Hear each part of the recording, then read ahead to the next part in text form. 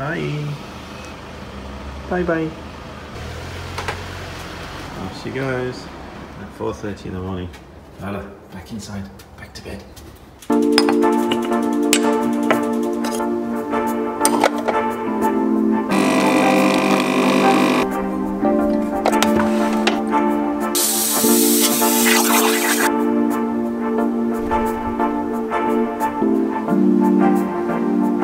Like a leaf, twig.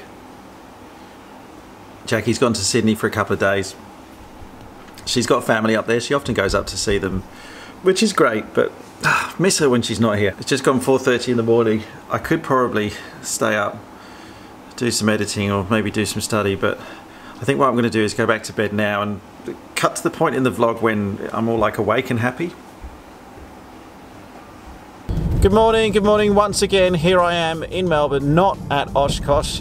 It's my 4th day now of being not at Oshkosh, and things are starting to get really good down there. I've been seeing some of the footage, the air show components are kicking in. There was a great panel of some other YouTube pilots as well. Things are looking really great down there, and I am still not at Oshkosh. But in better news, I'm going to the airport again, and we're flying today in Echo Yankee Zulu. I will be filming this flight, so I'm going to share the details of the flight with you as well. And we have a special guest.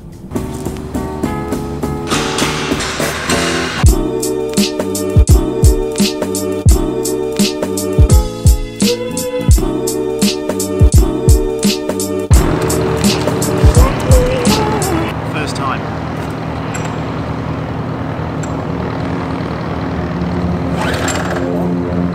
First time.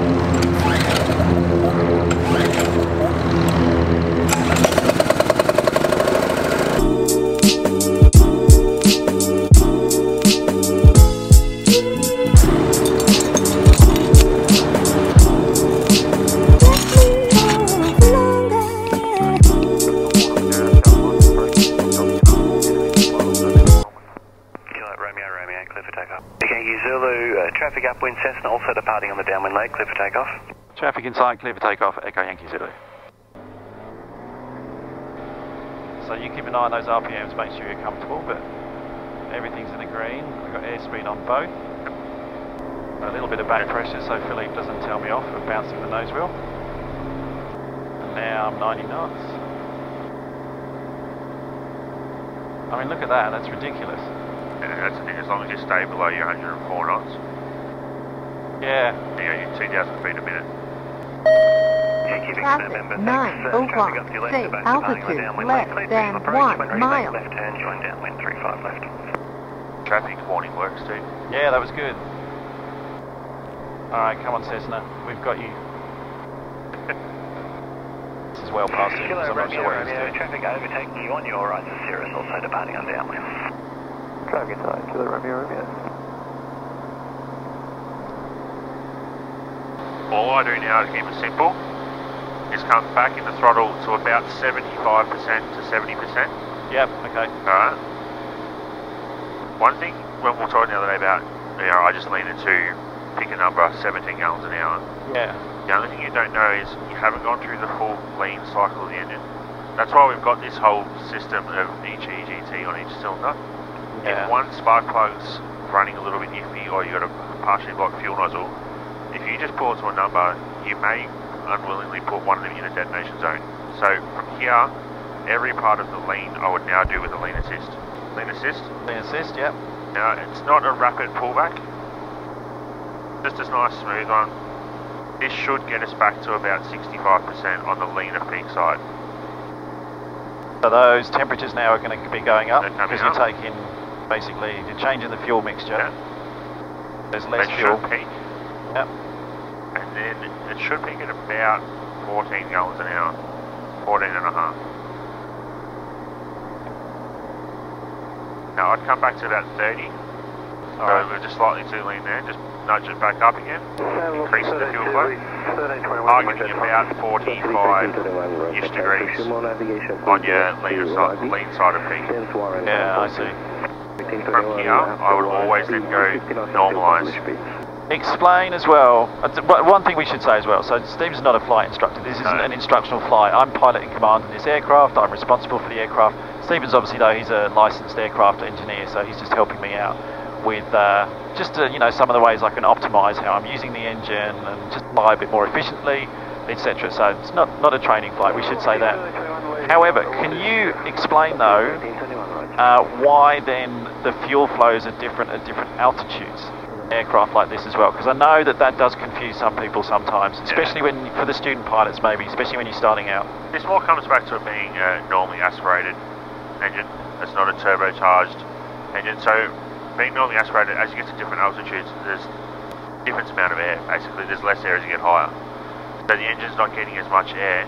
If you have the same fuel flow at a higher altitude, basically got more fuel per air mixture, which just changes the mixture. So that's one of those ones why they come back to these is every time you do an altitude change in a normally aspirated engine in the aeroplane, just re-lean it again. Yeah. It's not worth. If you try and climb even if 1,000 feet and go, oh, well, I had about that figure in fuel flow and just set it back to that, without looking at it, you might be back at peak EGT again. There's a lot of people out there that fly in accordance with, and a bad example, for example, what we're doing today, making a video about it, and it's on a forum. But at the end of the day, you fly the aeroplane like we have today, in accordance with the POH, you're never going to have an issue with it.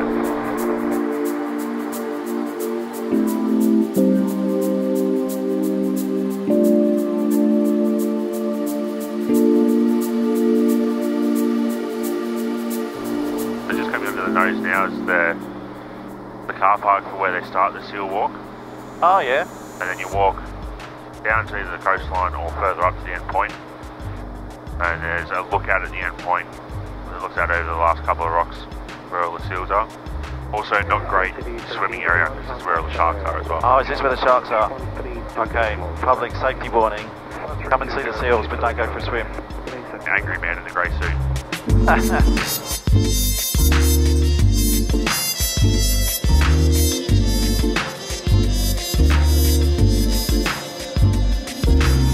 Oh, do you know the other thing? If we can see a whale, you know Philippe, who I flew with in the UK, he would be gutted if we saw a whale. We flew over so much water over those 3 weeks and he wanted to see a whale on every flight. If either of us see it, just disengage the autopilot and take us down. And is that time of year that you should see them? This is Phillip Island Race Track coming down underneath your nose as well. Oh yeah. I know you're a fan of your Formula Ones, but if you're interested in your motorsport, come down here and watch the MotoGP guys, because that's just a whole other level of bravery seeing what they do. To see the guys at the end of that main straight on a motorbike doing 340 kilometres an hour, it's a bit of bravery, I think. 340 kilometres an hour? End of that straight. At the end of that straight. Oh my goodness.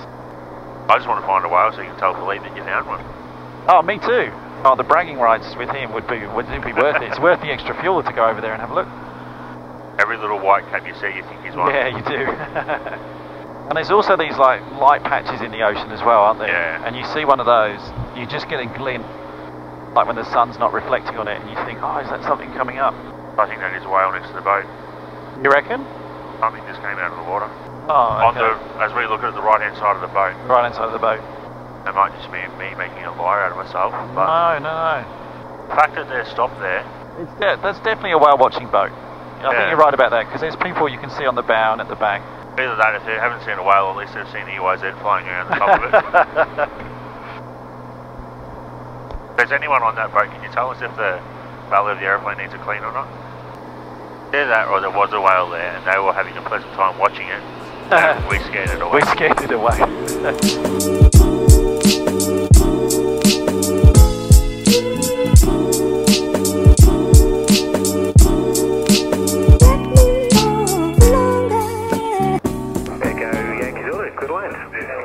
Clear land, Echo Yankee Zulu.